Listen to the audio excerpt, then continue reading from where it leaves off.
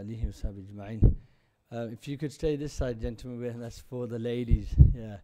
Unless you're also struggling from the phenomenon of this time. Alhamdulillah. Thank you for coming. Jazakallah khair.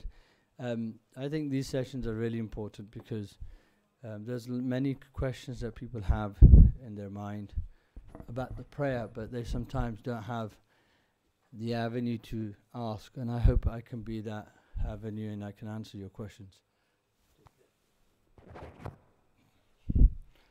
Now, I'm not sure how to run the session because we've done this before.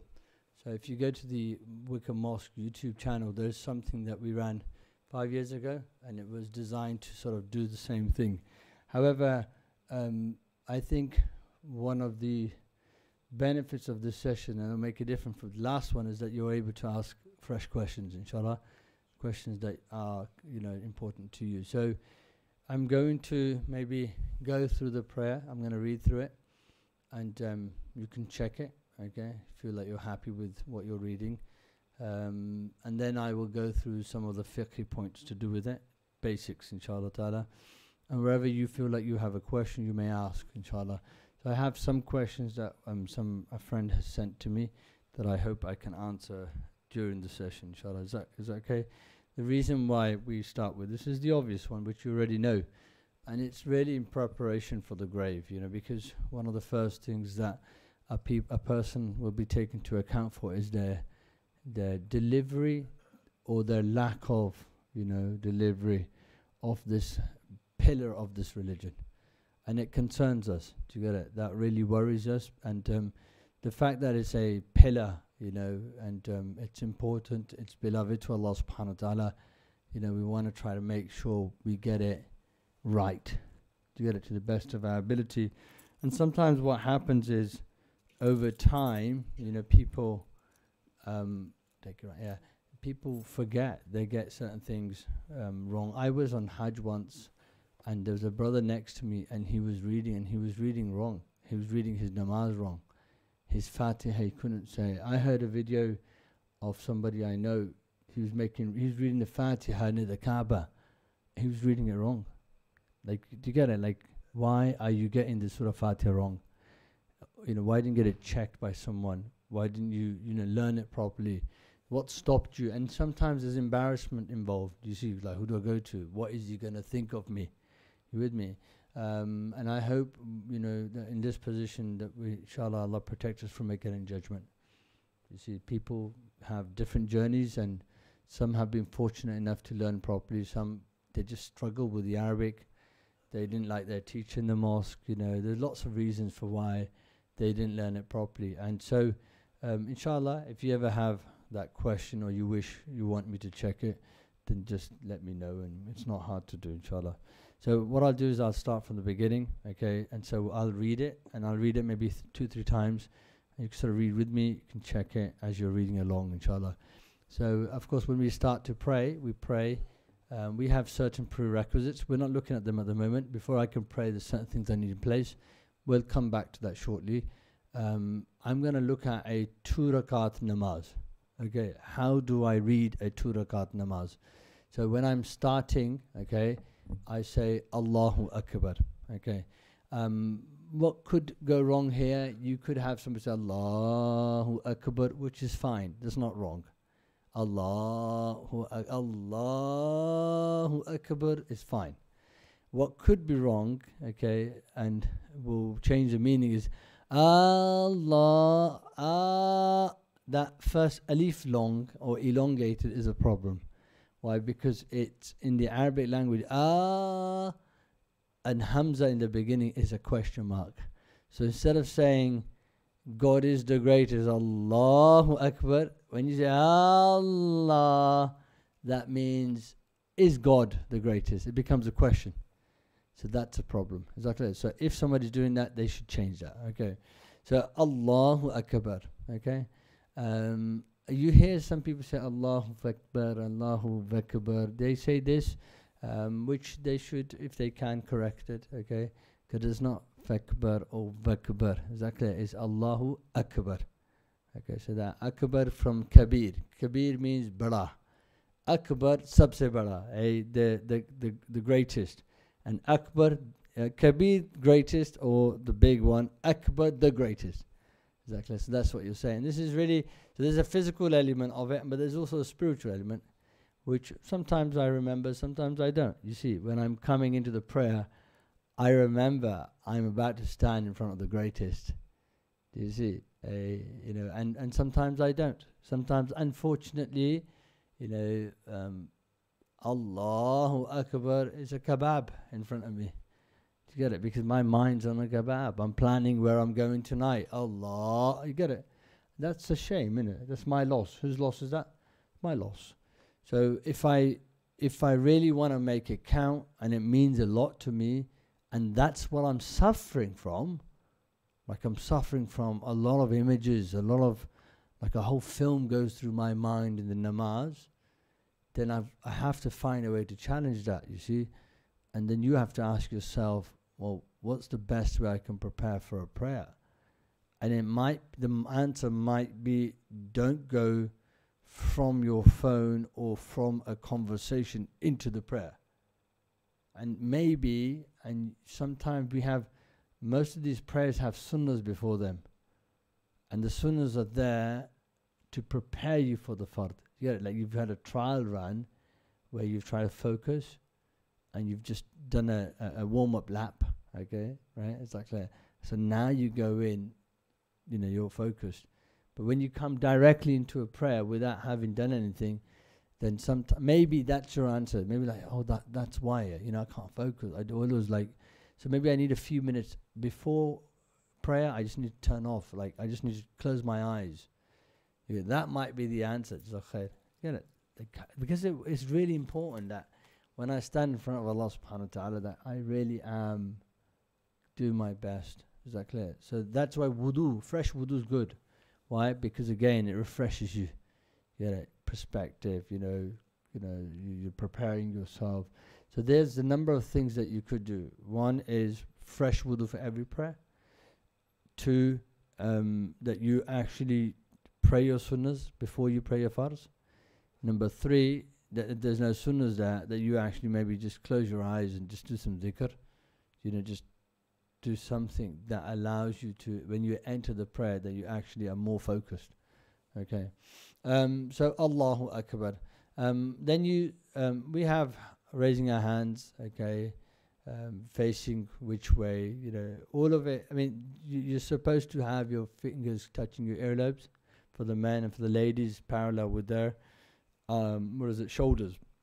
And so because if they go higher, they have to cover their forearms. Okay, so the higher they go, the more likely it's going to fall down. Is that clear? And so this allows, it doesn't really fall, but that does, you see. And so here they go like this, and we raise it to our ears. Okay, and so this is a sunnah action. And we know in namaz you have farz actions, which are obligatory, and then you have sunnah actions. And sometimes, because people don't know the difference between the two, they assume that the whole namaz is messed up because they let go of their hands, or they didn't raise their hands properly, and so forth. So this is a problem. And a lot of this comes as a result of not learning. When you know your rules, you know the roads, right? You know the rules of driving, right? It's easy. You get it? It's like, relax. I ain't broken the law, right? This is, it's just easy because you know the roads, okay? So if you know the rules, okay, the fiqh of it, okay, it's very easy. You don't fall into the trap of shaitan, where he can have you spinning for months thinking, man, I messed up. I prayed it wrong. I think I prayed it. I'm not sure. Did I? Oh, you're just like, because you don't know. And you don't ask, so it just stays there. And so you're just hoping you got it right, okay? And then when when the answer finally comes out, thank God, I get it. And then if it's wrong, oh my God, man, I messed up namaz for so long. And then all it was just learning. So if you learn, this is why people should make time to learn. Of course, that's what we do in the SIL courses. We try to provide a place for people to come and learn their worship, so they're confident in their worship. So Allahu Akbar. It's good to sort of extend the takbir for the entire time. So from there up until you're holding Allahu Akbar. Okay. So then you're filling your prayer with dhikr. You could go Allahu Akbar. What you shouldn't do is drop the hands. You go Allahu. You don't let people drop the hands to the side and then they bring them up. Okay. That there's no need for. Do you get my point? You go Allahu Akbar. And then you hold it. Okay. That there's no need for. Okay. You hold your hands and you hold them. We have a number of different places that you may hold your hands depending on which school you follow. Okay. So there are the Shafis who hold it higher. Okay. Some drop it to their sides, and all of this comes from the Prophet ﷺ in its different ways, and so that's not an issue, okay? And nor should we make these big issues. You with me? Believe it or not, some people pray namaz and go Allahu Akbar. The entire namaz, they're just like, oh, the guy next to me is Vabi. That's their prayer. Like, look how wide he's got his feet. Look how high. Why you hold every rak'ah the same conversation, which is Astaghfirullah, look how high. Like, all right, lad, give me some space now, you know. And the entire prayer is taken up by their conversation with themselves about the gentleman next to him. The guy next to him is in Wonderland. You get it? He is somewhere sincerely with Allah. Even though you might not agree with how he's holding his hands and how he's holding his, you know, how wide his stance is, but it seems like he may have his heart in there. He ain't got time for you, by the way. You know, but yeah, Shaitan's taking you for a trip, bro. The entire prayer, Allahu Akbar to the end. You get it? Or sometimes like, man, this guy smells bad. You get it? And then the Shaitan on that trip, like, you know, I wonder what he does. It's gonna smell curry, man. Yeah, like, you know, cigarettes. What brand is that? There's a bit more than cigarettes now. And your prayers on that flex to get like. This is why it's really important to focus on your prayer. If you know your prayer, you know what you're supposed to do, you're more likely to protect yourself from these type of things. Okay, so Allahu Akbar. Then you read the thana. Okay, Subhanaka Allahumma wa bihamdika wa tabaraka ismuka wa ta'ala jadduka wa la ilaha ghayruk. Okay, you can read it together with me if you want. Subhanaka Allahumma wa bihamdika wa tabaraka ismuka wa ta'ala jadduka wa la ilaha ghayruk. And so here, we'll repeat it a third time, okay? There's no namaz police here, so don't worry, okay? You just need to check yours, okay? You're not here to listen to your neighbors, okay? So here, am I reading this correctly, okay? Subhanaka Allahumma wa bihamdika wa tabaraka ismuka wa ta'ala jadduka. A lot of the people in the early days, what ta'ala. What ta'ala jadduka. There's no what ta'ala because no shadda on the ta. What is it? What ta'ala. Mom and dad might read it like that. What ta'ala jadduka. Okay, not like that. So Subhanaka Allahumma wa bihamdika. وَاتَّبَارَكَ اسْمُكَ وَاتَّعَالَ جَدُّكَ. Allah bless these people who, when they came from Pakistan in the early days, they had to then organize, like, oh, namaz, you know, they came for work, then they're like, masjid, we need a mosque. Who can lead us in prayer? So whoever sort of knew a little bit, suddenly they were made the imam. You with me? They're like normal guys who landed from Pakistan. They were just praying, right? And they knew a little bit, but that they had learned from the villages back home. They were promoted, quick promotion, right? Okay, yallah, you're imams up. So they were like working, and then they were imams, and they're leading people in prayer. Then they're like, we got kids now. Who's going to teach them Quran? Yallah, you're Quran Shifra. So people suddenly then they started to teach as well. So it's not their fault really. They were promoted without training, and then they taught what they knew. So then this is where you get this whole spread, right? What tabara, what ta'ala. It sort of came from those, factory workers. Allah bless them for trying, right? So what is it again? Subhanaka Allahumma wa bihamdika wa tabaraka ismuka wa ta'ala jadduka wa la ilaha ghayruk. So that's the thana. Again, if I grasp the meaning of this, right, this is the opening of my prayer. Glory be to Allah. Subhanaka Allahumma wa bihamdika. Okay. Glory be to you, O my Lord. Okay. and all praise be to you. A glory meaning you're perfect. You know, all of this imperfection, the attribute to God, is free of that. You get it? He's Subhan. And so we have a lot of that Subhana there. We have the tasbihs in the ruku and in the sajda, which is all the same thing, which is like, God is free of the shirk that they attribute to Him, free of partners that they attribute to Him. Now they're trying to remove religion from schools, and they're putting all these systems in place they want people to worship. And God's free of all of that. I mean, you can see it. Somebody sent me something yesterday, like, all of these systems, worship this, not religion. So that will be the new gods, okay, the new gods that they'll produce. They won't call it God, but they are the new whatever, right? So the thana is very powerful, okay? A blessed is your name, lofty is your status. There is no God but you, Ya Allah. How beautiful is that? Eh? And I say, I start my prayer, glory be to Allah, and all praise be to Him.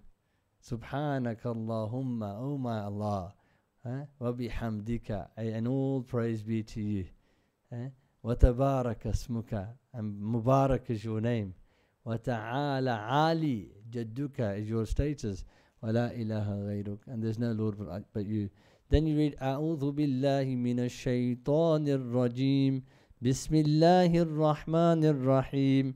Alhamdulillahi rabbil alameen. I want you to focus on your Fatiha. See, are you getting it all? What? Ar-Rahmanir Rahim. Maliki Yawmiddin.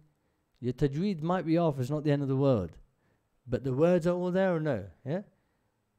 Maliki Yawmiddin. Iyaka na'budu wa iyaka nasta'in. Ihdina as-sirata al-mustaqim. Sirata alladhina an'amta alayhim. غير المغضوب عليهم ولا الضالين. Ameen. So again, all the words there. Am I missing a letter here and there? Okay, did you miss something as I read it, or you're okay? Okay, again, Alhamdulillahi Rabbil Alameen, Ar-Rahmanir Rahim, Maliki Yawmiddin. إياك نعبد وإياك نستعين اهدنا الصراط المستقيم اهدنا الصراط المستقيم صراط الذين أنعمت عليهم غير المغضوب عليهم ولا الضالين. Amen. We read it faster. الحمد لله رب العالمين الرحمن الرحيم مالك يوم الدين إياك نعبد وإياك نستعين اهدنا الصراط المستقيم صراط الذين أنعمت عليهم غير المغضوب عليهم ولا الضالين. Amen. Okay, cool. That's your Fatiha done. You have said the Amin, which means what does Amin mean? Did I? Amin, it means istajib.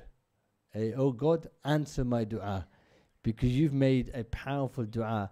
And this is worth thinking about, that every single namaz and every single prayer and every single unit starts with the Fatiha. Like, how beloved is this to Allah? Then you add a surah of your choice, okay? Either you read a surah or you read a long verse or 3 short verses. Is that clear? You might only know one surah, okay, which is Qul Huwallahu Ahad. You might only know Inna Atayna Kal Kawthar, so you'll repeat that again and again in every rak'ah. Is that clear? Okay, and hopefully you'll learn more. Okay, so here let's take Qul Huwallahu Ahad. Okay, so say you said Ameen, then you read Bismillahir Rahmanir Rahim quietly, and Qul Huwallahu Ahad. Allahu Samad, Lam Yalid wa Lam Yulad wa Lam yakul lahu kufuwan ahad. Is that clear? So here now you've got the first rakat in terms of standing done. So takbir, sana, subhanakallah, a'udhu billah, bismillah, alhamdulillah is a Fatiha, Ameen, bismillah, okay, and the surah. Right, that's your first rak'ah done. Then I'm going to go into ruku. So Allahu Akbar. I go into ruku, okay? And in ruku, I'm holding my knees, right? I'm pushing them back. My back is straight. My legs are straight. Okay. I don't bend my knees. The ladies bend their knees. Why? Because of their posterior. In order that, so they don't stick it out right. By bending the knees, they don't do that. Okay. So they arch their backs. Okay. And they bend their knees. The men push their knees back. You grasp your knees and you push it back. And the ladies don't grasp their knees. They just place their hands on their knees. Okay. And so here, and I look towards my toes. Nothing to do with toes. No focus on toes. I'm not looking at like when's the last time I cut my nails. Pedicure. None of that stuff, right? It's just the thing is that when I'm standing, I'm looking at the place of my sajda. When I move forward, that place of sajda moves with me, and it sort of moves towards your toes. So the point is, I'm supposed to look down. That's the adab. You might say, I can't look down. Like when I look down, I can't focus. Right? I have to look forward. Look where you need to look, right? As long as you can focus. But you're more likely to focus by looking down, because when you look down, you're looking away from everything. But you might have a scenario where you have a glass floor and looking down is not a good sight. Why? You're scared of heights. You with me? Or something else. So then you look somewhere else. Are you with me? Okay. So here, that's your first rak'ah done. Okay. Go into ruku'. You read Subhana Rabbiyal Azim. What is it? Subhana Rabbiyal Azim. Subhana Rabbiyal Azim. In ruku', the bare minimum, okay, that you must do in a ruku' is what? What do you reckon? One. So one tasbih you said. What do you have to read the one tasbih, or do you have to stay there for one tasbih, or do you have to read 3 tasbihs? One. You said one, but you showed me 3 fingers. Good. So read 1, but you should read 3. What do you reckon? Northerner, come on. Yeah, so the bare minimum that you remain in ruku', in order for your ruku' to be valid, you must be in ruku' for the time it takes to say one tasbih. Subhana Rabbiyal Azim. Are you with me? Okay. A being there. Reading is not a fard. Okay. The fard of ruku' is to be in ruku', that your limbs are still. Is that clear? In ruku' and then you come out. Is that clear? So being in ruku' for how long it takes to read. The reading is sunnah. Okay, so we say the bare minimum of sunnah is 3. Jihad, sir?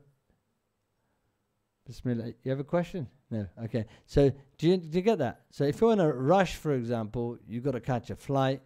You're looking after kids, and there's a problem, right? If it's serious, you can break your prayer. That's a different issue. But you might be in a rush. You might miss your prayer. You might miss your plane. And so you might pray quick. Is that clear?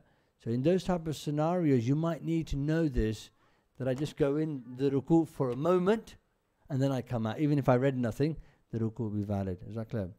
So the ruku', Subhana Rabbiyal Azim, Subhana Rabbiyal Azim, Subhana Rabbiyal Azim. Okay, we try to do that in the prayer 3 times. I think more important than the numbers is you and you're understanding this dhikr. Do you get it? Like that when you're in ruku' and you're bowing to Allah subhanahu wa ta'ala, right? That you're able to click with this dhikr. Do you understand that you can remember that Subhana Rabbiyal Azim, glory be to Allah the Magnificent, the Azim, the Mighty. Right? Like that meaning, right? That I'm bowing and I'm remembering the might of God. Do you get, like, none can make you bow but He. Like subhan. And some people He does this to. I have a friend. We were in Istanbul, and subhanallah, he was praying on a chair, and he said to me, he goes, I said, what happened to you? He goes, hurt my back. Right, and the pain of like hurting your back, sometimes it gets really serious. And he goes, but I envy those who can put their head on the floor. Like he couldn't bend his back. Like, and then this perspective again, like we take a lot of things for granted, Like because I miss putting my head on the floor. So if I can grasp this meaning, very good, okay? So then I say, Sami Allahu liman ham. But again, a few things here. I look towards my toes, okay? I hold my knees. You might have a scenario where you need to check what the kid's doing.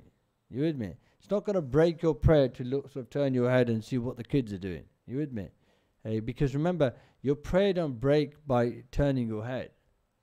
The prayer breaks when you turn your chest away from the Qibla. Okay, unless there's a need, right? Okay. Here, if you turn your chest away, right, then the prayer breaks. So I could be in a situation where I just look over my shoulder, think they're, alhamdulillah, they're right, yeah? Okay. Like you got a cup of tea, you forgot, you left on the windowsill. Now you're worried like, oh my God, I left it on the windowsill, right? Is the baby near it or not near it? You with me? You can be, so here, if it gets dangerous, you break your prayer. Otherwise you don't, okay? And so if the missus is knocking on the door downstairs, it's not dangerous. I mean, it can get dangerous. Right? Like, I'll speed up my prayer, okay? But I'm not going to break my prayer, okay, unless it's dangerous. She's screaming, Kutta! Like there's a dog after her. Okay, I can justify it, okay? And so here, maybe, so subhanallah, the ruku, okay? It's like, then you say, Sami Allahu liman hamida. Hey, Allah hears the one who praises him. Then you get up from the ruku, okay, saying that. Because you just praised him in the ruku now. So Allah hears the one who praises him. Rabbana lakal hamd. Rabbana wa lakal hamd. Allahumma Rabbana lakal hamd. All of these are fine, okay. So whichever one you say, oh Lord, Rabbana, our Lord, lakal hamd. For you is all praise. You just praised him in the standing. You praised him when you went into ruku. You praised him in the ruku. Then you get back up, you say, Rabbana lakal hamd. Okay, for you is all praise. And then you say, Allahu Akbar, and then you go into the sajda. Okay, of course, in the Hanafi school, knees first, then hands, then your nose and forehead sort of hit the ground. Is that clear? So your feet are already touching the ground.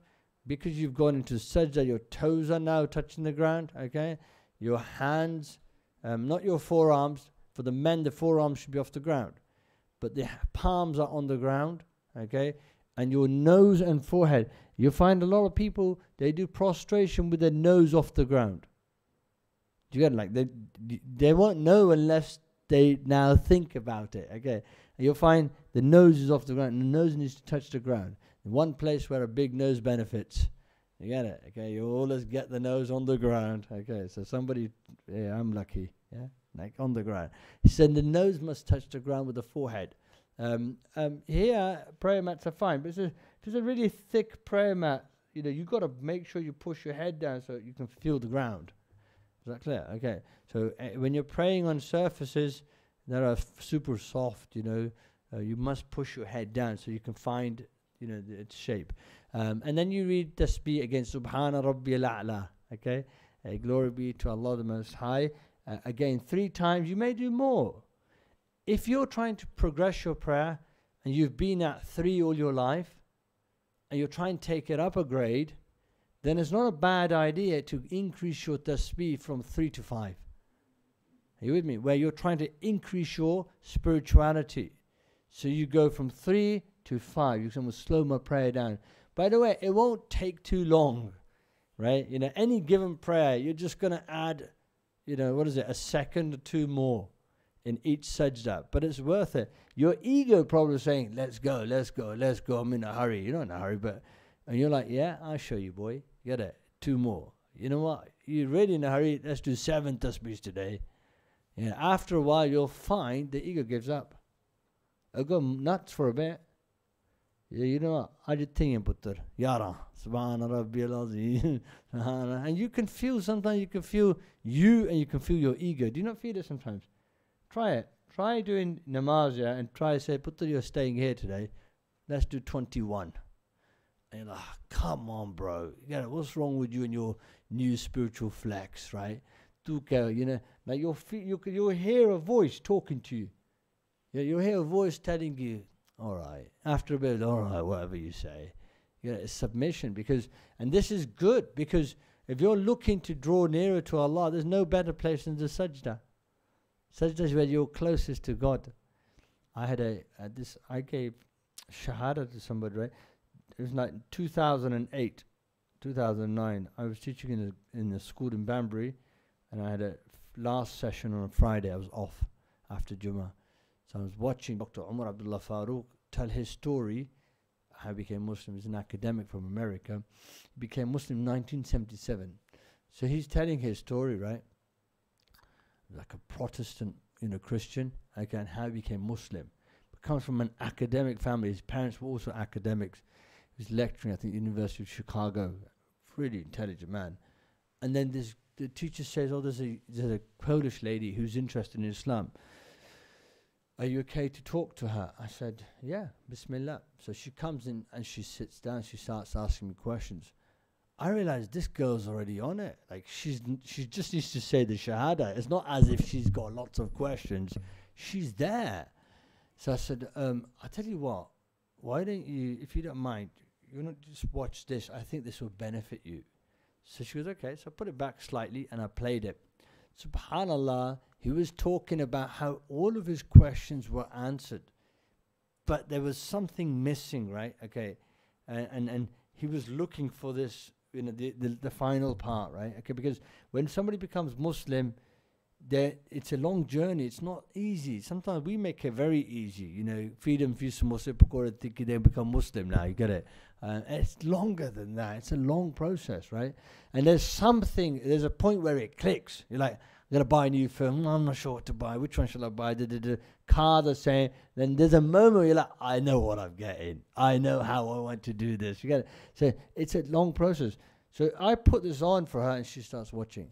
He said, it was all like this, right? All the questions were answered, but something wasn't quite right yet. He goes, until I prayed and I went into the sajda. He goes, when I went into the sajda, at that point, it just all came into place, right? And he was telling this story. She's now watching this, and she's crying, and I'm giving her tissues, like, here you are. She's crying along, and she's nodding her head with him. And subhanAllah, she became Muslim right afterwards. Yeah, alhamdulillah. So the sajda did it for her. That's how powerful that sajda is. It's a very powerful place. Whenever you're feeling distant from Allah and you're looking for closeness, just go into a sajda. Just go into a sajda. You get it? And stay there for a while. Like just say, Subhana Rabbil A'la. Talk to Allah. You know how you're not in prayer, right? Talk to Allah. Say, Ya Allah, complain to Allah. Say, Ya Rabbi, help me. Hasbi Allah wa ni'mal wakil. So it's a good place to be because it's really powerful, right? You as a human being, your identity, mashallah, you walk in the street, people are like, salams. You get it? They respect you, right? You have a presence. Some people are very strong. Some are physically strong. Some are mentally strong. Mashallah, all of this is, you carry it around with you, right? You put all of it down in sajda. Very powerful, isn't it? Yeah, there's any time where you put it all on the ground and say, Ya Rab, I am great, but you've given it to me. Well, that's what they're saying, right? Subhana Rabbi, you're the greatest. Glory be to you, Ya Allah. Very powerful. Okay, this is why that's the sajda for you. Okay, so you do that 3 times, then you get up and you say nothing in between the 2 sajdas, according to the Hanafis. According to the Hanbalis, it becomes very imperative to say something there, but maybe another time here, okay? So then you go back into the 2nd sajda and you read Subhana Rabbiyal A'la 3 times, and if you want more, you can do more. So now let's bring it together, okay? So that's the first rak'ah down for you. Allahu Akbar. سبحانك اللهم وبحمدك وتبارك اسمك وتعالى جدك ولا إله غيرك أعوذ بالله من الشيطان الرجيم بسم الله الرحمن الرحيم الحمد لله رب العالمين الرحمن الرحيم مالك يوم الدين إياك نعبد وإياك نستعين اهدنا الصراط المستقيم صراط الذين أنعمت عليهم غير المغضوب عليهم ولا الضالين آمين بسم الله الرحمن الرحيم قل هو الله أحد الله الصمد لم يلد ولم يولد ولم يكن له كفوا أحد الله أكبر سبحان ربي العظيم سبحان ربي العظيم سبحان ربي العظيم سميع. Yeah. No, I'm going to go into the second rak'ah. I'll make that point. Yeah. I'm repeating the first one. Okay. سمع الله لمن حمده ربنا لك الحمد الله أكبر سبحان ربي الأعلى سبحان ربي الأعلى سبحان ربي الأعلى. My hands are either close to my face, so my nose and my forehead fits right in between, or I can have a wide stance. They're both fine. Is that clear? For the ladies, they keep their forearms on the ground, and for the men, they keep their chest away from their thighs. Is that clear? You spread it out a little bit. For the ladies, very compact, as much as they can be. The one thing to be careful of in the sajda is don't lift both feet off the ground. To lift both feet off the ground for how long it takes to read a tasbih will break your prayer. Is that clear? But if it comes off momentarily, it comes back again, it's not an issue. Is that clear? That's why keep something on the ground. Even a toe or the face of the nail on a toe, something touching the ground, okay, it's really important for both feet. Is that clear? You know, kids do this, isn't it? They go and say that both feet come up, okay?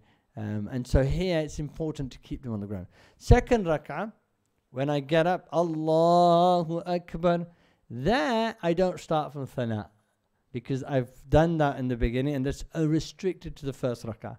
In the second rak'ah, I read Bismillah ar-Rahman ar-Rahim. And then I read Surah Fatiha again, Ameen, and then I add a surah. You might say, I only know Qul Huwa Allahu Ahad. You read it again. Okay, is that clear? So you repeat a surah, and then if you're not reading a surah from the beginning, for example, you're reading Ayatul Kursi, then you don't need to read Bismillah.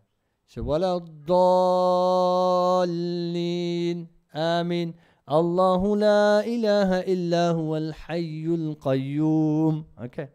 So if you read from the middle of a surah, for example, you're reading يا أيتها النفس المطمئنة at the end of Surah Al-Fajr, for example. So if you're doing that in Surah Yasin, you're reading from the middle somewhere, then you don't need Bismillah. Bismillah is for the beginning of a surah. Okay, so you read that, and then you go into the rukus and the sajdas, and then you read and then you sit down for the first sitting. You read At-tahiyyatu lillahi was-salawatu wat-tayyibat. Assalamu alayka ayyuhan nabiyyu wa rahmatullahi wa barakatuh. Assalamu alayna wa ala ibadillahi as-salihin. Ashhadu an la ilaha illallah. وأشهد أن محمدا عبده ورسوله.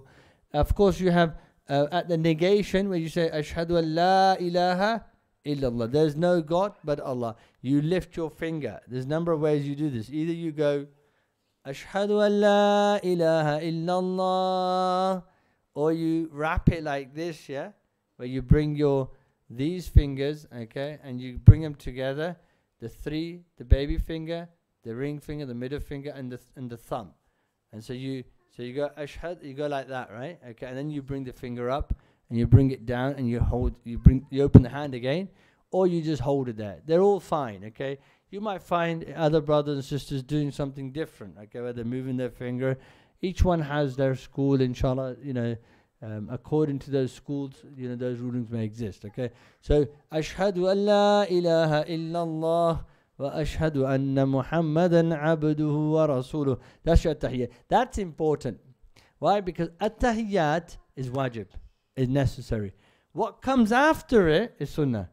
So, Durood Sharif, Allahumma salli ala Sayyidina Muhammad wa Allahumma salli ala Muhammadin wa ala ali Muhammad kama sallayta ala Ibrahim wa ala ali Ibrahim innaka Hamidun Majid. Allahumma barik ala Muhammadin wa ala ali Muhammad كما باركت على إبراهيم وعلى آل إبراهيم إنك حميد مجيد. Or you might have it without إنك حميد مجيد in the first one.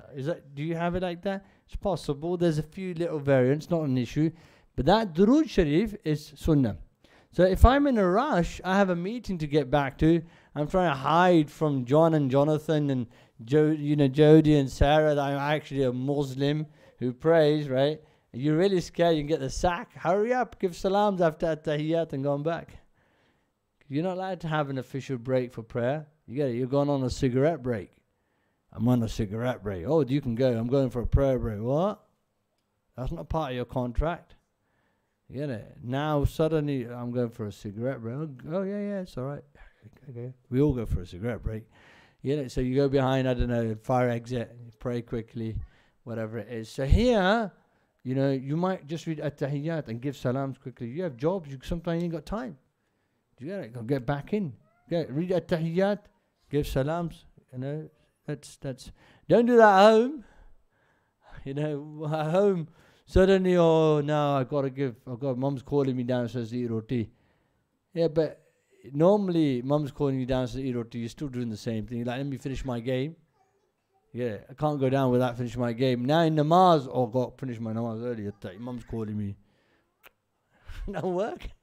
Get it? Like, so here, no, finish at-tahiyyat, durushi, and then Rabbi ja'alni muqima as-salati wa min dhurriyyati Rabbana wa taqabbal du'a Rabbana ighfir li wa liwalidayya wa lilmu'minina yawma yaqumul hisab. Assalamu alaikum wa rahmatullah. Assalamu alaikum wa rahmatullah. So we repeat the last part again. التحيات لله والصلوات والطيبات السلام عليك أيها النبي ورحمة الله وبركاته السلام علينا وعلى عباد الله الصالحين أشهد أن لا إله إلا الله وأشهد أن محمدا عبده ورسوله اللهم صل على محمد وعلى آل محمد كما صليت على إبراهيم وعلى آل إبراهيم. Do you say إنك حميد مجيد? Do you know that? That's fine. إنك حميد مجيد اللهم بارك على محمد وعلى آل محمد كما باركت على إبراهيم وعلى آل إبراهيم إنك حميد مجيد رب اجعلني مقيم الصلاة ومن ذريتي ربنا وتقبل دعاء ربنا اغفر لي ولوالدي وللمؤمنين يوم يقوم الحساب. السلام عليكم ورحمة الله. Assalamu alaikum wa rahmatullah. That's a 2 rak'ah salah. Okay. Now, of course, you have a 3 rak'ah salah. You have a 4 rak'ah salah. Fajr is 2 sunnahs, 2 fard. This is exactly how you pray. Dhuhr is 4 sunnahs, right? 4 fard, 2 sunnah, 2 nafil. Of course, 4 sunnahs.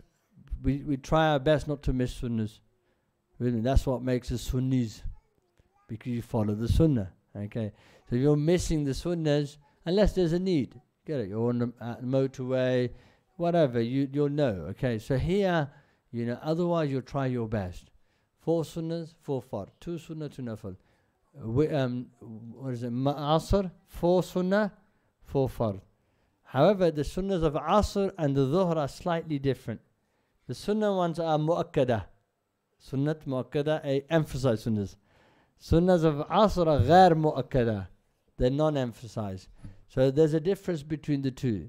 Only in its tashahud, at-tahiyyat. Okay, is that clear? Where, you know, by the way, if you read both of them the same, not an issue. Is that clear? Just so that you don't feel like, well, I've been getting this wrong. No. That's not, you know, the sunnahs are there. There's a slight difference. Okay, is that clear? You're probably aware of it. When I say slight difference, like, I know what you're talking about. If you don't know what I'm talking about, don't worry about it. Let me tell you this part though. In these sunnahs, right? Okay. Actually, let me just come back to it. So we've done Fajr, Dhuhr, Asr. Maghrib is 3 fard, 2 sunnah, 2 nafil. Isha, 4 sunnah, 4 fard, 2 sunnah, 2 nafil, 3 witr, 2 nafil. Now look. Let's start with the fard prayers. Then we go to that point I was about to make about sunnahs. Fard prayers, if it's more than 2 rak'ah, how do you pray them? Very easy. After at-tahiyyat, okay, in Dhuhr prayer, for example, I've done the 2 rak'ahs. After at-tahiyyat, and say, Ashhadu an la ilaha illallah wa ashhadu anna Muhammadan abdu rasul. At that point, I get up for the 3rd rak'ah. Okay, right? At the 3rd rak'ah. When I get up for the 3rd rak'ah, I read it like what? Like the 2nd rak'ah in terms of Bismillahir Rahmanir Rahim and a Surah Fatiha No surah attached to it. Just Fatiha. Yeah? So I get up for the third rak'ah. Okay, it's Bismillahir Rahmanir Rahim. Alhamdulillahi Rabbil Alameen. Ar-Rahmanir Rahim. Up to Waladdallin. Ameen. Allahu Akbar. I go into ruku. That's in fard prayers. If you accidentally added a surah, Bismillahir Rahmanir Rahim, Kul Hu Allahu Ahad, then you remember, it's okay, carry on. Or stop at that point better and go into ruku. It hasn't broken your prayer, you with me? Okay, so you add a Fatiha, ruku such as the same. Then you get up for the fourth rakat. What prayer are we praying? Dhuhr. Asr fard will be the same, Isha will be the same too. Then you get up for the fourth rakat and you read Bismillah and a Fatiha. And then you go into your rukus and your sajdas and at-tahiyyat and your Durood Sharif and Rabbi Ja'ni and you end your prayer. Is that okay so far? So in any fard prayer, which is more than 2 rak'ahs, so it's either 3 rak'ahs or it's 4 rak'ahs. We don't have a 5 and a 6. Yeah, 3 rak'ahs like Maghrib or 4 rak'ahs like Asr, Dhuhr, Asr and Isha. You're going to add you're not going to add a surah in the third and fourth rak'ah. You're just going to read Surah Fatiha. Is that clear? So in fard prayers, first rak'ah, Surah Fatiha and an additional surah. Second rak'ah, Fatiha and an additional surah. Third rak'ah only Fatiha and fourth rak'ah only Fatiha, no additional surahs. Is that okay? Now the difference, okay, will be the following. A fard will be different to what other prayers do we have? We have witr prayer, 3 witr of Isha, and we have sunnah prayers. Witr are stronger than sunnah prayers. They're in between fard and the sunnahs. How are they prayed differently? The sunnahs, we're not talking about 2 sunnahs, they're exactly the same as the 2 fard. But the sunnahs, okay, and the witr are different to fard prayers. 3 witr are different to 3 fard of Maghrib. And the 4 sunnahs are different to the 4 sunnahs of Dhuhr and the 4 sunnahs of Asr and 4 sunnahs of Jummah, before Jummah and after Jummah. They're different to 4 fard in the following. Witr and sunnah prayer, you must read a Fatiha and a surah necessarily in the third rakat and the fourth rakat. So witr, you read Fatiha and a surah in the first, Fatiha and a surah in the second, Fatiha and a surah in the third. Of course, then you say Allahu Akbar and then you read the dua, don't you? Okay. But you have to add a surah then. We'll get to if you don't add, what happens. You get it? Maina padna, kya karso? Then we'll get to that. What do you get in return for that? Okay. Here, that's your witr prayer. Is necessary. Fatiha and a surah, okay, in all 3. In sunnahs, the same thing. 4 sunnahs of Dhuhr, 4 sunnahs of Asr, 4 sunnahs of Isha, 4 sunnahs before Jummah, 4 sunnahs after Jummah. You must read a Fatiha and a surah in all of them. Got it? Yeah? Yeah. Yeah. All sunnah, 4 sunnahs, yeah? 4 sunnahs before fard of Dhuhr. 4 sunnahs, right? Which prayer are you talking about? Yeah, same setup. Allahu Akbar, Subhanakallahumma bihamdika, Fatiha, Surah, Ruku, Sajdas. Second rakat, Bismillah, Fatiha, Surah, Ruku, Sajdas, At-Tahiyyatu. Third rakat, Bismillah, Fatiha, Surah, Ruku, Sajdas. Fourth rakat, Bismillah, Fatiha, Surah, Ruku, Sajdas, and At-Tahiyyat to the end. No. All sunnahs. Okay, is that clear? For 4 and for Jummah. Is that clear? Yeah, that's why we run this. Brilliant. Yeah, now, do you get that? Okay. Yeah.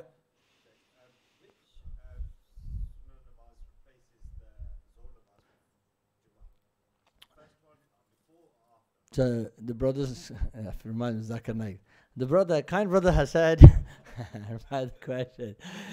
I mean, look, the question is which 4 sunnahs replace the fard? They don't. The 4 sunnahs don't replace the fard of Jummah or fard of Dhuhr on Jummah prayer. The Jummah 2 fard equal the 4 fard of Dhuhr. Why? Sunnah can never replace fard. They're too weak. Obviously, what I was trying to get at is they almost not compulsory, but that's what almost compensates for your Zuhr. No. Jummah compensates. Jummah is so strong as a 2, you get it, equals to the 4 on a Friday. You get it? Like it's Jummah is Jummah. It's just a 2 fard. Okay. None of the sunnahs compensate. They don't. The 4 sunnahs before and 4 sunnahs after have their own positions. You with me? Okay. They don't compensate. The Jummah prayer 2 fard are so strong, mashallah, on a Friday that they equal to the 4 of any given dhuhr. Good. Any other questions before we keep on going? Yep.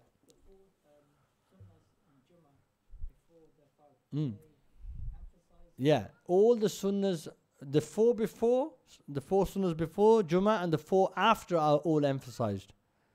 So you're going to read Fatiha and a surah in all rak'ahs. But you also do that in ghair mu'akkadat. So the sunnah ghair mu'akkadas, which are in Asr and Isha, those 4 sunnahs in the beginning, before the fard prayers, they're slightly different to the normal sunnahs. They're more like a nafil prayer. 2 nafil prayers combined together. Is that clear? That's why you'll see when you break them down, okay, they look like 2 nafil prayers. How would you pray 2 rak'ah nafil? Allahu Akbar, Subhanakallahumma wa bihamdika, Fatiha and a surah, rukus and sajdas. Second rakat, Bismillah, Fatiha and a surah, rukus and sajdas. At-Tahiyyat, Durood Sharif, Rabbi Ja'alni and Salams. The only difference is that when you combine the 2 nafil and 2 nafil, you don't give salams in the middle. In the first At-Tahiyyat, you'll read to the end. To the end of Rabbi Ja'alni. Then you'll get up for the 3rd rakat, you read Subhanakallah wa bihamdika. And by the way, you must say, oh no, I didn't know that. I've never done that. It's okay. Even if you didn't do that, your prayer is absolutely fine. Meaning that if you prayed Asr, 4 sunnah ghair mu'akkada and the 4 sunnahs of Isha ghair mu'akkada, and you got up after At-Tahiyyat, it's fine. The prayer is fine. You with me? You missed something, additional which is not wajib or, and like it won't break your prayer. Do you get that? Good. Who has a question? Yeah, Bismillah. Is it important to... We have an offer on by the way today. Ask 1 question, you get 2 free. And even the first one you don't pay for. Yeah, go for it. I'm pulling out questions for some brother sent me 6 questions. Yeah, go for it. Excellent. That's actually one of the questions that I have here, right? Okay, so the question is, when I'm praying salah, my prayer, and the surahs that I choose to recite in my prayer, of course we have the order of the surahs as we have in the Quran. We have 114 surahs, starting with Surah Fatiha, ending with Surah An-Nas. Okay, so now must I read them in order, or is that optional? So if I'm reading in the first rakat, قُلْ أَعُوذُ بِرَبِّ الْفَلَقِ, after the Fatiha, read Falaq. In the second rakat, I don't know An-Nas. Do you get it? Like I already know Qul Huwallahu Ahad. So I'm going from surah number 113 to 112. Is that a problem? In a scenario where I don't know An-Nas, okay, then no problem. You with me? Okay. But in a scenario where I know An-Nas, it's better if I read Surah An-Nas. And if I didn't, okay, and I forgetfully went somewhere else, it's not an issue. You with me? But it's sort of maintaining the order taught to us by the Prophet ﷺ, that's better. So I think about which surah I'm going to read. Okay. Questions clear? So yes, it's better to maintain the order. Okay. And then now, if you're going to read, so let's take the example of the last 4 surahs. Surah number 111 is Surah Qul Huwallahu Ahad, Ikhlas. Surah 112 is Tabbat Yada, 113 is Surah Al-Falaq, and 114 is Surah Al-Nas. If you're going to skip a surah, so for example, I'll read Qul Huwallahu Ahad in the first rakat. In the second rakat, I don't want to read Tabbat Yada. Okay, I want to read Qul Hu Allahu Ahad. You can't leave a surah, one surah, and go to the third. That's deemed bad adab. It's sort of disrespectful to the surah. Right? Okay, in a cold shoulder in the surah. So I don't even know it. That's a different issue. Okay, then you're fine to go to Qul Hu Ahad. But if you know it, either you read that next one, Tabbatida, or you miss two together. Okay, and you go to Surah An-Nas. That's not clear. So this adab is important. This is adab. It's not binding, but it's just this sort of respect for surahs. It's powerful, isn't it? It's beautiful, the adab. Yeah. Good. Any other questions? No questions? You got to fire questions then. I learned from your questions. For men, exposing ankle is important. I've heard you can't fold trousers from the bottom, but must do from top. So I think what he's saying is, if your trousers are long, either you pull them up so they're always above your ankles, which is the sunnah, right? Okay, the sunnah is to have them mid-shin. That's why our noble people in different places in the world wear dhotis, they wear izars, right? They're always mid-shin, okay? That's prophetic. So if I see a brother, wearing clothes like that, I should never mock them, 3/4 or something, Actually, I should say, mashallah, Allah bless, because most likely he's wearing it as a sunnah, right? However, if my trousers have to be beyond my ankles, okay, do I fold them? Yeah, it's better to fold from the top. I pull them up, basically. And must I fold them from the bottom to bring it up because of the warning of the Prophet ﷺ about, whatever's beyond it, right, and ending up in the hellfire? Our teachers taught us in Syria that, no, you don't fold them up, you just leave them. The problem, in the hadith, for example, the problem was the fact that people wore long hanging clothes, and that was connected to their sort of conceit and their, seeing themselves better than other people out of takabbur. And like a wealthy person wore long clothes. Like you find with the monarchy, for example, there's a lot of that. So that's a problem. If that's the intention, then that's an issue. But I don't think that happens anymore. Do you get like that illah, like that reason's gone. And who wears trousers and they're thinking about, oh, I'm better than you because look how long my trousers are. It doesn't exist. And Sayyidina Abu Bakr Siddiq is mentioned to have complained to the Prophet or shown concern, and he said, no, Abu Bakr, you don't fall into this because you don't wear it out of takabbur. Okay? So if your trousers are long, it's not an issue as far as I understand, and you shouldn't fold them up, but you may pull them up, and that's better. Witr, 3 witr isha. If you don't know the dua, what else can you read in the third rak'ah when you raise hands to the ears in the final rak'ah?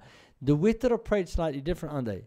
You get up, you read a tahiyyat, you get up for the third rak'ah, you read Fatiha and the surah, it's Allahu Akbar, and you raise your hands, and you hold them beneath your belly button, and then you read the dua. What is the dua? Allahumma inna nasta'inuka. And that dua of qunut, okay?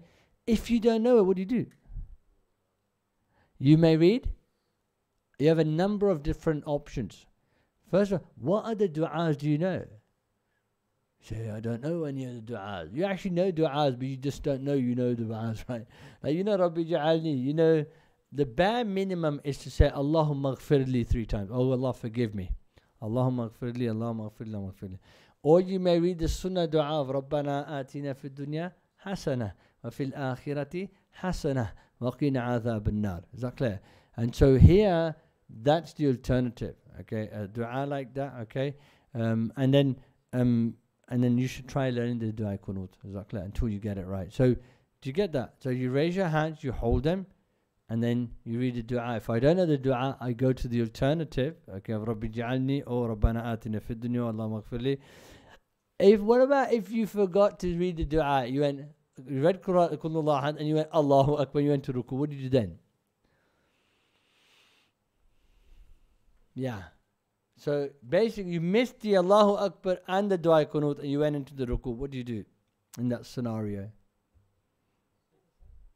Yeah. What have you missed? It's wajib, necessary. So you have fard elements, you have wajib elements, you have sunnah elements, okay, you have mustahabat, recommended elements of the prayer. Whenever you miss a fard prayer, a fard element of your prayer breaks. Unless you make it up in the prayer. For example, I was supposed to do 2 sajda, I did 1 sajda. Yes or no? Like sometimes you have days. One brother, you're so dazed you don't know what's happening.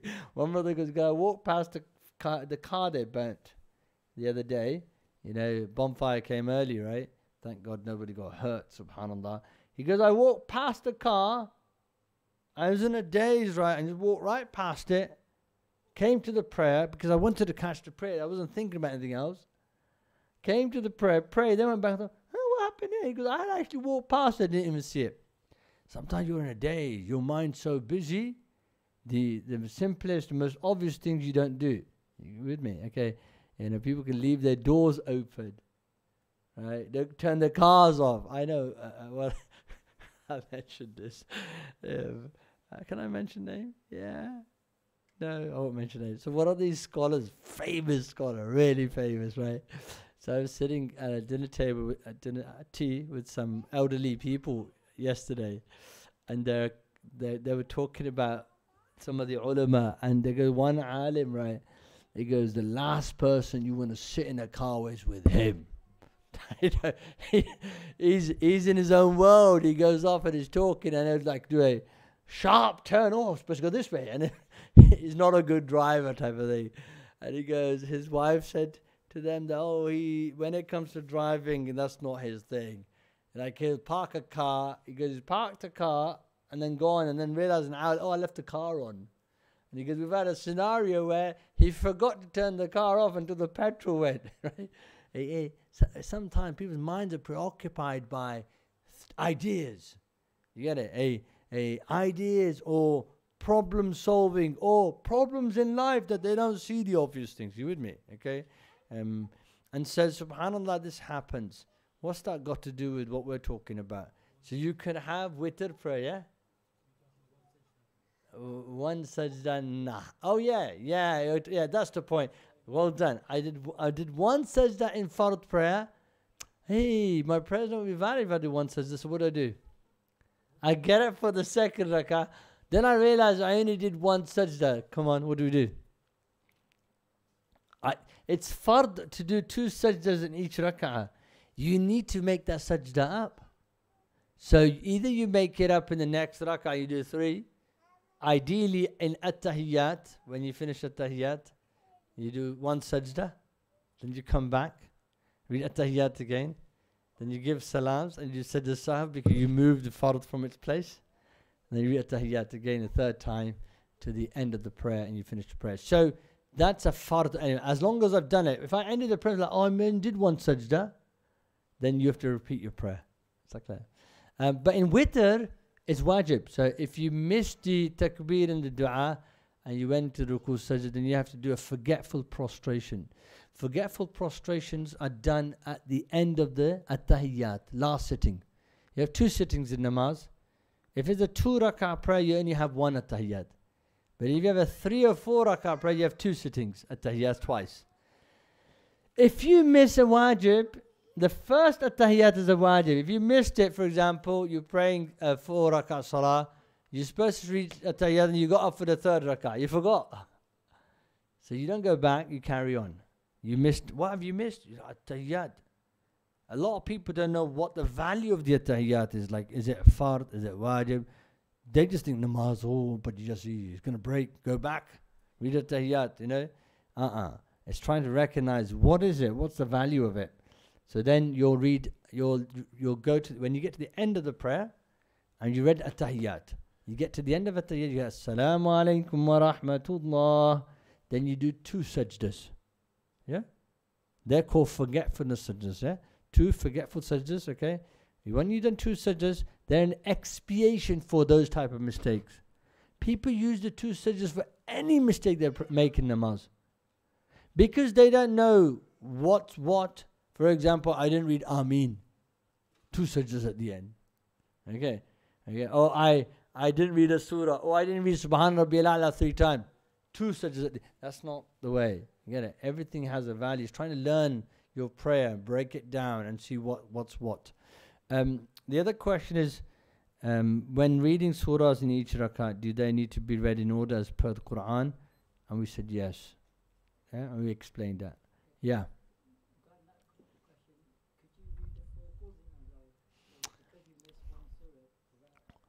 Can we read 4 quls on a trot?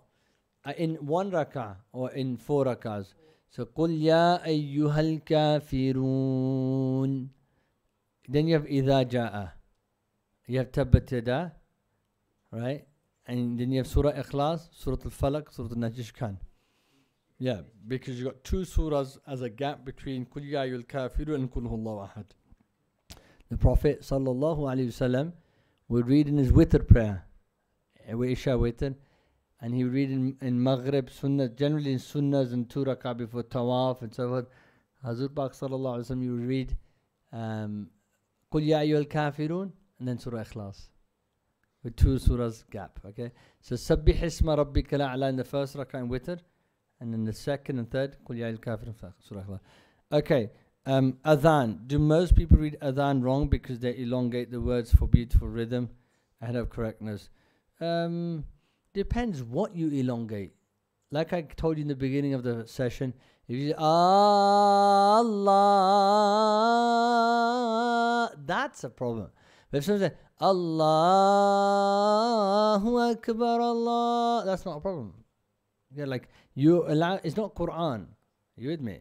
The adhan is supposed to be beautified, and sometimes they elongate it. Okay, it's not an issue. So it depends what. Ashhadu Allah ilaha illallah.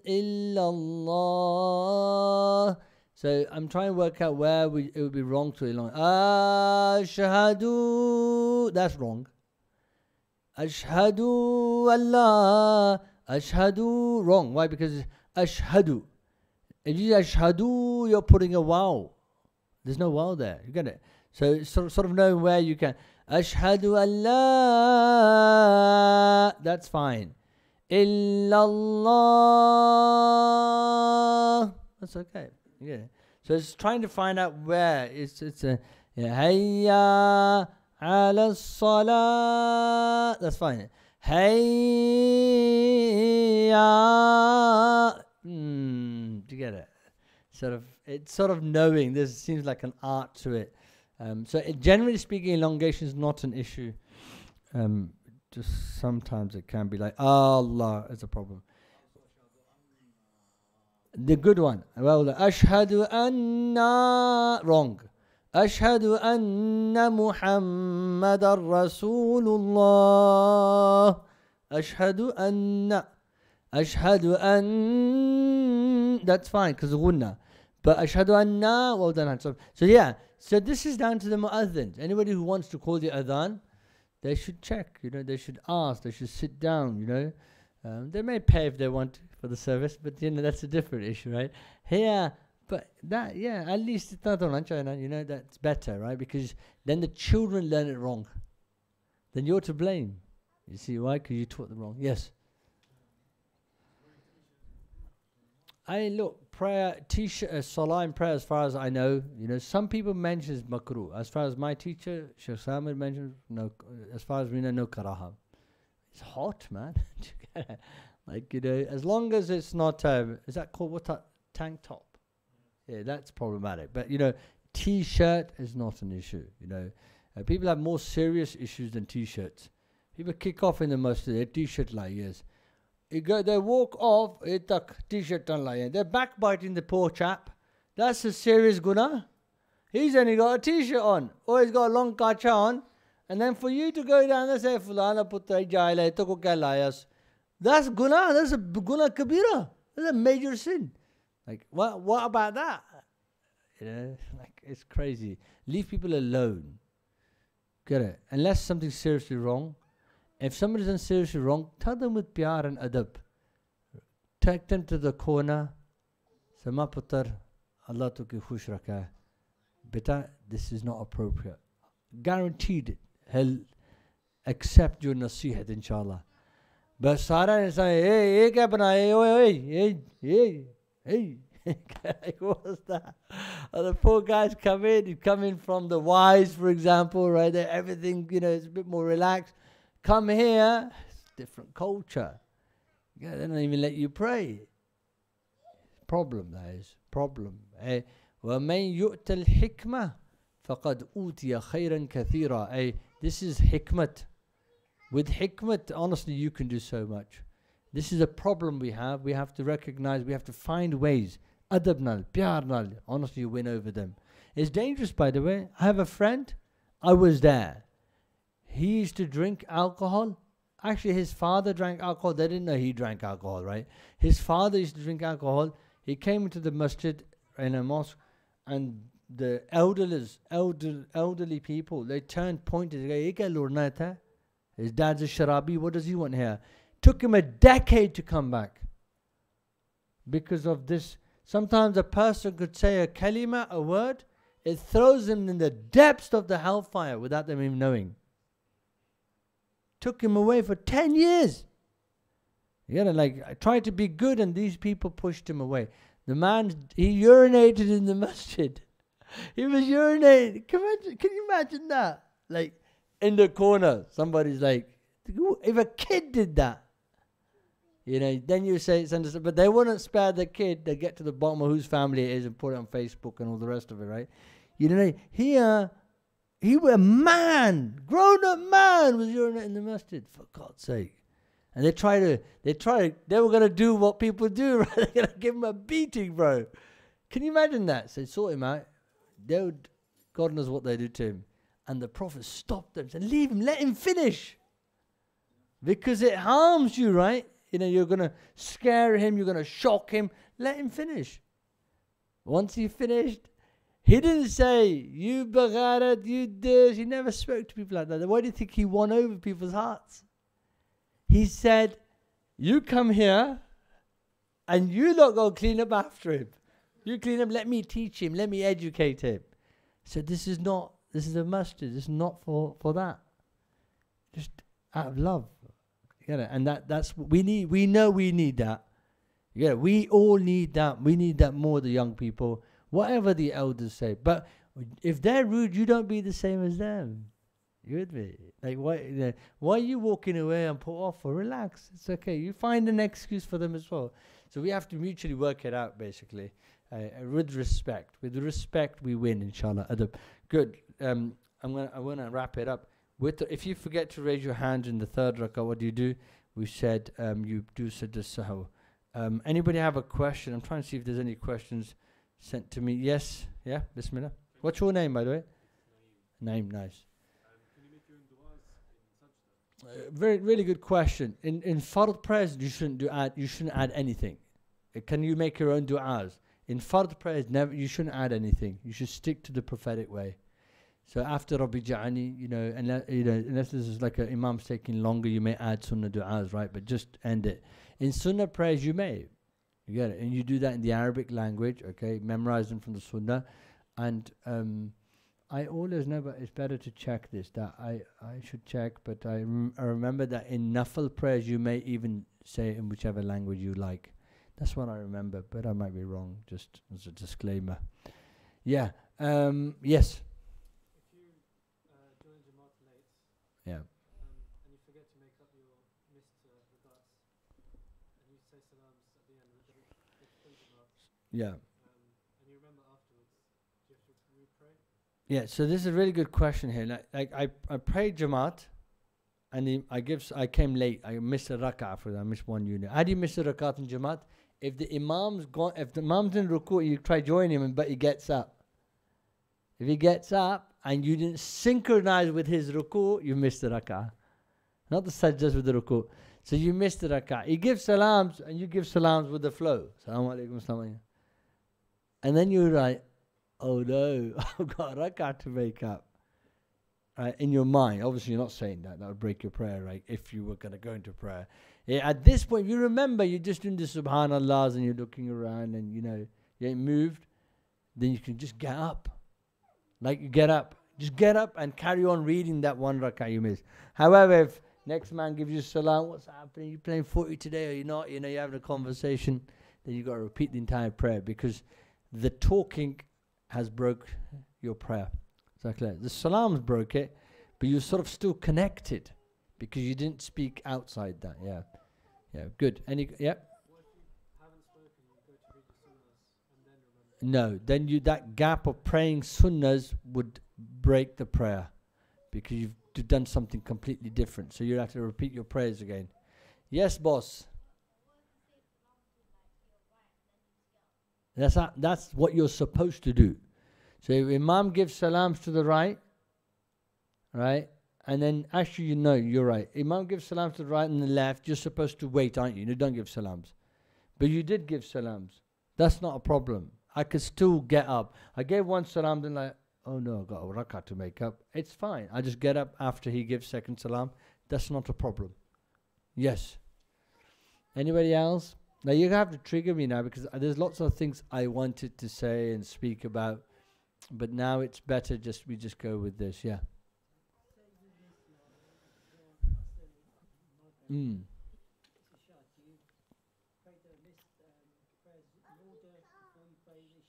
Excellent. So here, you've missed your dhuhr, asr. You've been at work all day. You didn't pray. Okay. When you pray in the evening, okay, then you should pray in order. Last fajr I missed, last dhuhr I missed, last asr I missed, then pray your maghrib. You with me? Of course, any qada prayers, you only pray the fard element. Sunnahs go with it. Okay. So yes. Yeah. Only fard. Yeah, next fard. You may make dua, but there's just a fard element. Is that clear? So you move from, that's better, that order's better. Yep. Yes. It's okay. No, don't say last. Maybe another one will come to your mind. It's not an issue. Yeah. Your foot position and your right foot, I've seen so many different variations. Is it important positioning?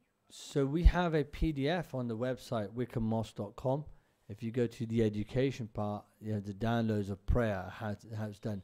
So you've got your right side and left side. Okay, when you're sitting in at-tahiyyat, your right leg, okay, and your foot, you fold and you sit on it as you sit on your knees, right? So if I sit on my knees, okay, if I sit like this with my toes just facing backwards, okay, like this, but what you'll find is it's trying to get your entirety facing Qibla. So I've got my face and my chest facing Qibla, my knees are facing Qibla, my hands are facing Qibla. And the only thing that remains is my feet. So then when I sit on this foot and I fold it, okay, like this, and I could curl the toes. So I sit on it with my toes facing Qibla. So clear, like you probably do. And then the right one, you stand with your toes facing. So the left foot you fold sideways and you sit on it. You sit on the inner part of the instep of it, and the right one you stand up like this with your toes facing Qibla. I've pulled the calf muscle. I was struck before this. So yeah, that was the last thing I needed. Yeah, but is that clear? Do you get it? So of course you'll see variations where people stick the left leg under the right shin like this. This type of sitting you'll find in the Shafi madhab and the other madhab. In the other schools, not a problem. It exists. Is that clear? But for the Hanafis, you sort of want. And there's a camera there, right? So it's like this. Yeah. So that these toes. But if I can't do that, the best I can do is this. Alhamdulillah. Is that clear? Like, just whatever's easy. There'll be days you can't do that. Or some people can't do that. It's not possible for them. So Allah does not burden you more than you can do. So that's important to realize. Any other questions? Yes.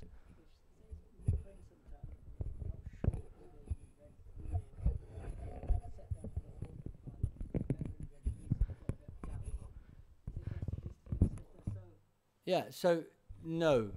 If you're in doubt with how many cycles you've done, Sajda Sahw doesn't work.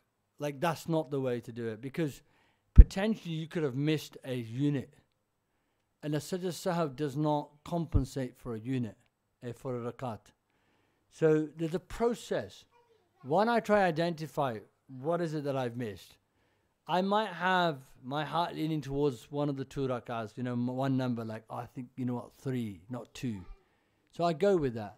When I have no idea, then I base it on the lowest number. And then when I base it on the lowest number, the 2, is that clear? Then you have a sajda sahw at the end, okay, because you're going to sit at tahiyyat after every rak'ah there. Gets a little complicated, yeah. And so for that delay of the tahiyyat, okay, you're going to add. But you can see sajda sahw is not just it's not the solution. So do you understand? Let's try that again. So what is it? Fajr. Am I in 1 or 2? Which rak'ah am I in? You're confused.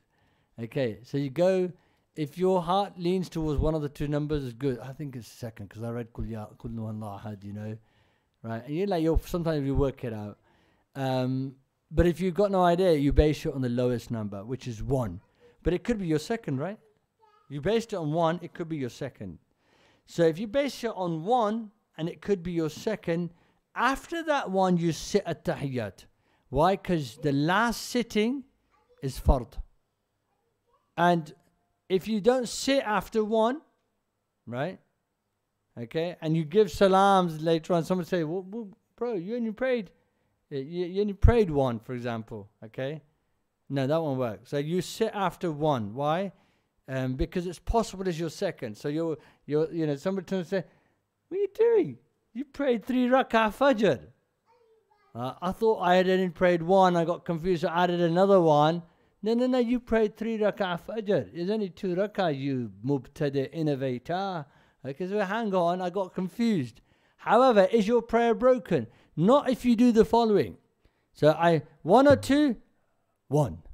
But it's really your second. So after your supposedly 1, you sit at tahiyyat.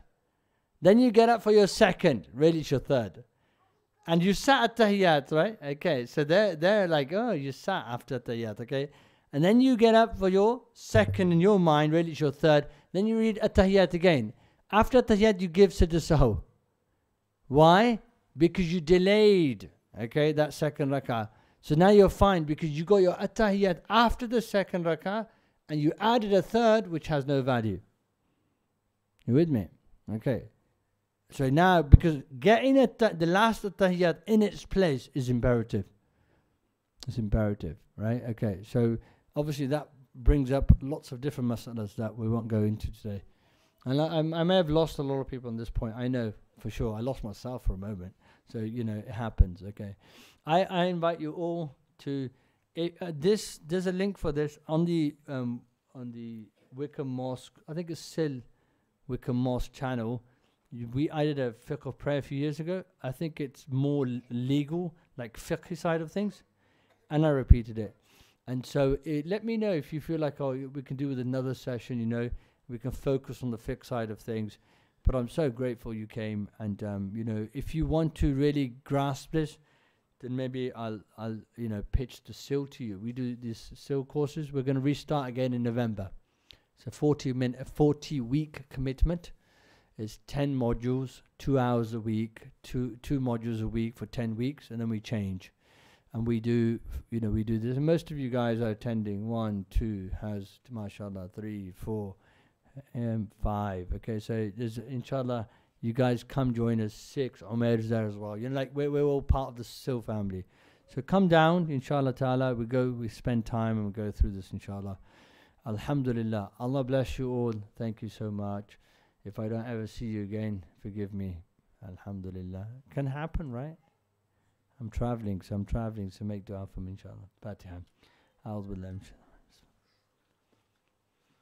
Maliki yawmiddin. Iyyaka na'budu wa iyyaka nasta'in. Sallallahu alayhi wa sallam. Jazakallah. Subhanakallahumma bihamdika. Ashhadu an la ilaha illa anta astaghfiruka wa atubu ilayk. بسم الله الرحمن الرحيم والعصر إن الإنسان لفي خسر إلا الذين آمنوا وعملوا الصالحات وتواصوا بالحق وتواصوا بالصبر